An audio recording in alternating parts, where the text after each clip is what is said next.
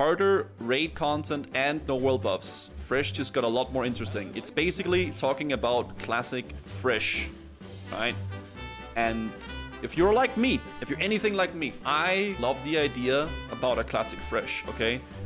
I love playing Fresh servers. I love like the new like experience of like pumping and like, you know, having everything like from the beginning and like farming gear, getting groups for something. Nobody's level 60. There's no gold in the game. I love the idea about Fresh, okay? So let's see what this video is all about. It's also like a very like hyped up like topic for a lot of people, right? Like now that TPC is out, now that Classic WoW has been finished and the Era servers is out, people are like, well, what about a Fresh? Are we gonna get a Fresh? They did like, we had like a blue post earlier in the year about like, what would we like in a Fresh? Do we like tuned content? Do we want changes?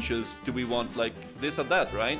There's lots of things, so it's an interesting topic. So let's see what this video is about. And WillE here. I know this happened like 2 weeks ago. I wanted to get around to doing it. I might have gone just a tad overboard on the faction stuff, but I do care about it, so I thought it warranted that level of attention. Let's have a look at the survey that went out for Classic not so long ago. But two things before we start. Survey, yeah. Number one, if you want as close to a Classic experience as possible to how it was in vanilla, I'm not sure that you are going to get that from Blizzard again. Yeah. And I say again because Classic was likely as close as it's going to get. Any further variation is going to deviate further from the original format, from what I can tell, to try and offer players a slightly different experience and make the game worth another look, both in cadence and content, without totally compromising the feeling of how the game was then and keeping it within the spirit of Classic. I believe this as players have pretty common complaints as for certain areas of the game that deserve attention, as will be addressed in the survey. And Classic presented the biggest workload for Blizzard due to the lacking dataset from very early patches, so going or attempting to go full patch by patch progressive, for example, would be a nightmare for likely a lesser payload than leaning on the data they already have available or established. Again, I think actually Classic Fresh and having a lot of different perspectives and lots of, as you would say, it's a very dangerous word to use, right? Changes, a lot of changes is not bad, right? Because what we've realized, and what I have realized at least from like playing Classic WoW, is that some changes are welcomed. Some changes is actually better, and some changes are good for the game, right? Because for instance, like the leeway, patching, maybe even like you know to some extent, which is like a very controversial topic as well, like the world buffs. Like, do you want world buffs? Do you want to store the world buffs in the container, like the boom container? Like there's lots of like things, right, that needs to be addressed. And like if there were to be a Fresh, do we want world buffs? Do we want them to be storable? Do we want there to be leeway? Do we want there to be batching as big as there is? Like, what do we want, right? And a lot of people want world buffs. I think world buffs, it's sort of like a double-edged sword, for me personally at least. I think world buffs are amazing to raid with. I love raiding with world buffs. It's fun. It is very enjoyable, and it also adds a little bit of like spice to the raid, where like if you die, you lose your buffs, right? You have to like not die. You have to live, right? But then there's also like the griefing aspect of it, right? And then like it's really annoying getting world buffs. It's very obnoxious. So there's like two sides to that stone, right? With the intention of actually giving players something a bit new rather than copy pasting the game and putting it out as it was back then. With this in mind, combined with the proposed cadence changes, I'm just saying that it's not like I liked the idea behind, you know, the booming, you know, when you could pick up your world buffs, you can store them in your boom and you can keep playing your character. I am a big fan, and the way I play the game, I like that a lot, because that means I can go on my main character, I can pick up all my buffs, I can pick everything, I can store it up, and I can keep playing my character. Locking with world buffs makes it so you can't play your character, right? Because you need to lock out and like you need to save them.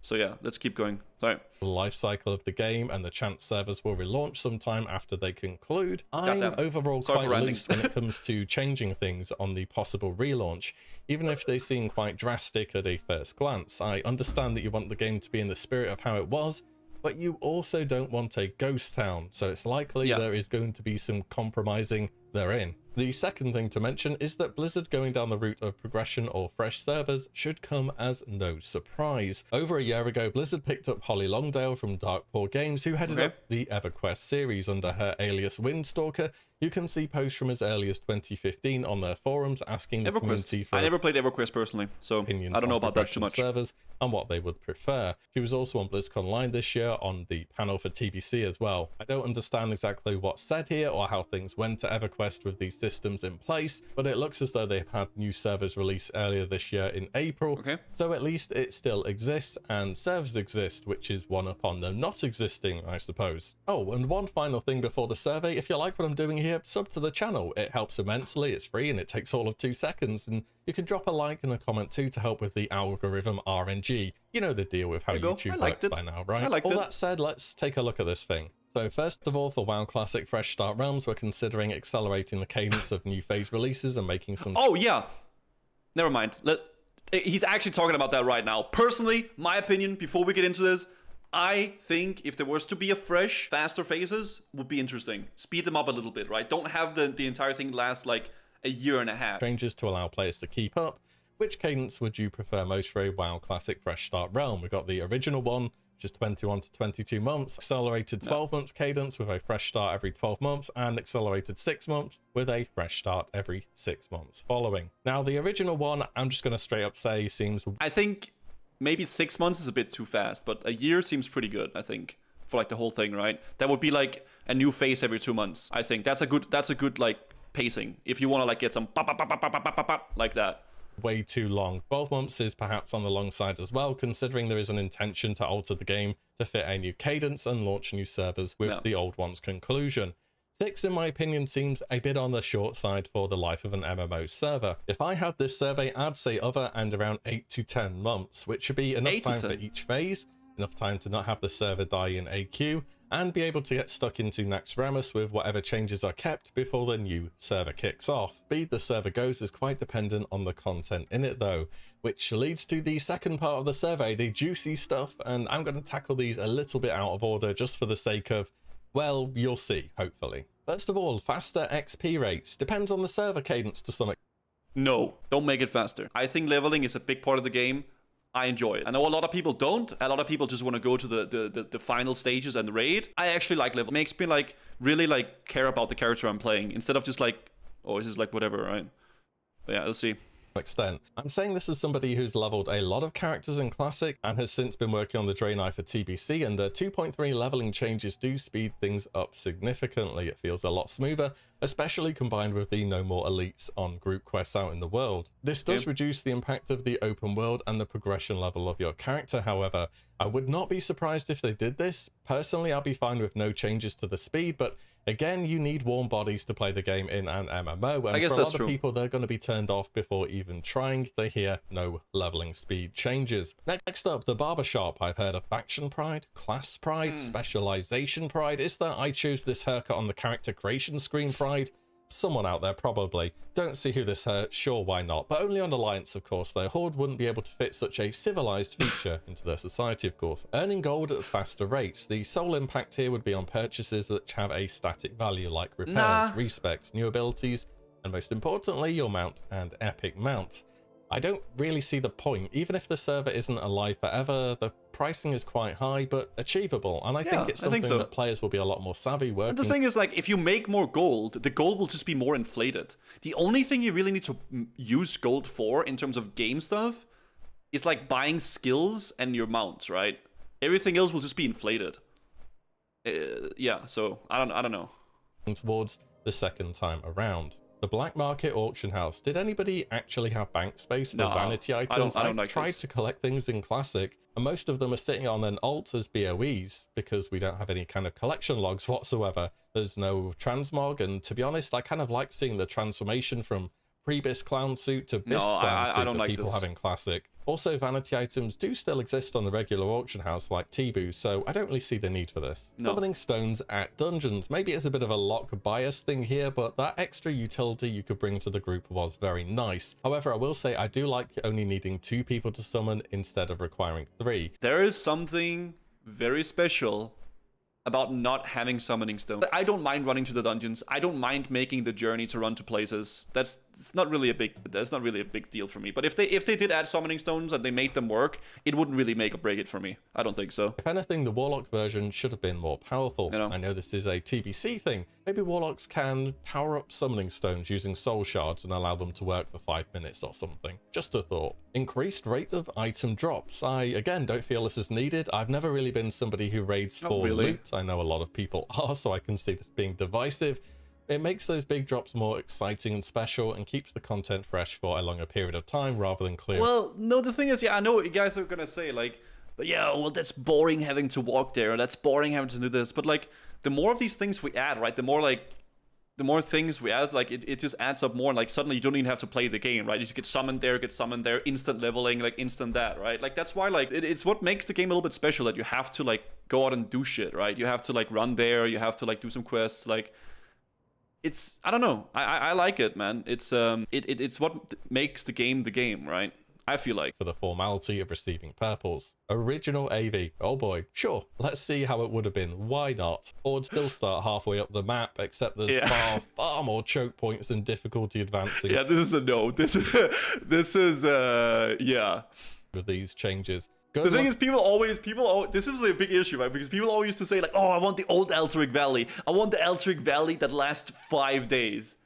Nobody wants that. Alliance, that's all I've got to say. In fact, I'd vote yes for this one, just to see if I'm totally right or wrong, or just for the sake of change at least. Why not? Let's see how it would have been. And finally, the big three. More difficult raid and dungeon encounters, no world buffs in raid, and an increased debuff limit on raid bosses. All of these kind of go together as one big thing for me because they're all interlinked. And the TLDR is, yes, it's good, they should do it, or try it at least. So in order to buff raids, you need to be able to estimate how powerful players will be. World buffs were like a 30%. So the thing is, will buffing raids mean new mechanics, or will it just be increasing the damage and the health? Right, because that's a big thing, right? Power gain, give or take, depending on your class. One wipe on buff content could essentially lock you out until you've gone back and got your next set of buffs, giving a very negative gameplay loop and overly punishing content. And whilst players in original vanilla actually did this on progression bosses, I can't see people being overly keen to engage with that kind of content nowadays. So that would be why I think world buffs should be removed from raiding content. And that goes along with buffed raids. If they're actually somewhat interesting, they cannot exist at the same time as world buffs. The dungeons, there are actually some kind of hard fights in dungeons where bosses just do a lot of damage, but sure, why not? We can give it a look. An increased debuff limit honestly only changes the game for Affliction Locks and Shadow Priest significantly at the moment. Every other class that hasn't been using debuffs isn't just because no debuff slots, but have a think about how your mana bar looks after a longer fight on a hybrid. I think adding more debuff slots could be kind of nice. I think so. DPS, you can press Starfire. Because it makes a lot more stuff viable. Starfire for 2 minutes, and you're going to need to end up. It makes it that, yeah, exactly, Fob. It makes so you can play more classes. Like, you could play more interesting specs and classes if there is more debuff slots, right? Down ranking, even with a Dark Rune and a Mana Potion. I doubt this will make any considerable notice to the DPS rotation of hybrids without any significant changes to the mana efficiency of said classes, which goes into the region of actually changing classes for there to be real change. Yeah. The same goes for enhancement, for ret, for elemental, you know the deal. I did say Shadow Priest will benefit because they just take up so many debuff slots with their regular rotation, but they're also prime ooming material after a few minutes too. Also, I think, like, if you want to go, like, all the way, right, just removing world buffs from, like, raids actually makes it a lot more difficult, because world buffs is basically, like, if you play a warrior and you have world buffs, you do double damage. Like, no meme. Like, you actually do double damage. It would change it a lot, for sure. With the raids being harder, I would expect the summoning bosses have more health, compounding the issue of mana problems on some classes. Affliction Locks, though, they're going to be living the dream. We get it is true, dude. Unironically, like, it's 50% of your damage. Dots. We've got life tap to never go Sounds pretty good from a totally unbiased point of view. Maybe with buff content, bosses hit so hard that warriors can't even play Fury Pro anymore and have to go for more mitigation gear and defensively oriented talents, and then DPS as a trickle-down effect have to play around that by generating less threat. It could shake up things a little bit more than you expect. The top DPS will still be the non-mana users as well, your rogues and warriors. They can always DPS to their fullest, allowing for the threat, of course, without having to worry about going out of rage or energy. So yeah, all three of these pretty good. Give them a go, for sure. There are two... I mean, I don't see a reason not to. I think it would actually be really interesting now that I think of it, right? Because, like, it would make it more challenging, right? And it would also, like, make it so that you don't have to deal with picking them up and worrying about the world buffs all the time. Concerns initially, though, given a potential classic fresh. Number one, mage boosting and gold farms being unaddressed.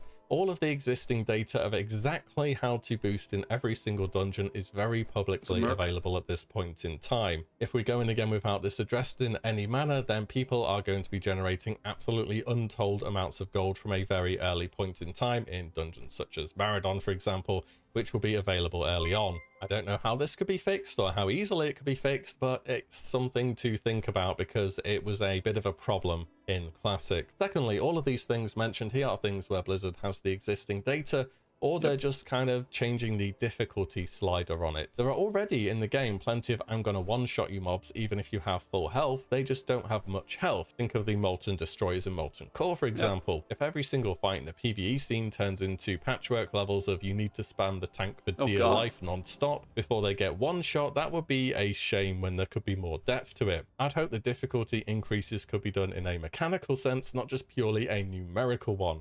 But I wouldn't hold my breath. That's what I said earlier. Yeah, it would be fun if they added like some more mechanics, but it probably would just be like more damage, more health, like stuff like that, right? That would be the thing. Let's talk more about this in the future though, so stay tuned for that. But as a whole, these seem like some interesting changes for a first attempt, and they could breathe new life into Fresh and give us a slightly different perspective, whilst keeping Azeroth we know and love. And honestly, I'm quite intrigued. Let me know your thoughts on it, whether you think it sounds interesting or whether it's just not much is going to change in the end. As always, guys, thank you so much for watching and listening in, and I'll see you all in the next one very soon. Not too bad, man. Not too bad, man. If you guys want to watch the video by yourself or like give it a like or something like that, I'm gonna link it in the chat. It is a very big talking point.